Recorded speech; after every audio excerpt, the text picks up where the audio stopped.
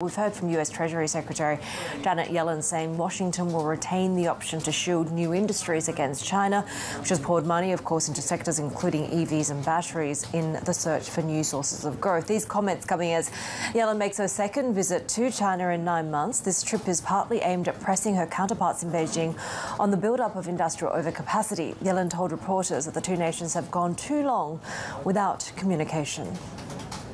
We've agreed that it's important to both of us that we don't want to decouple our economies.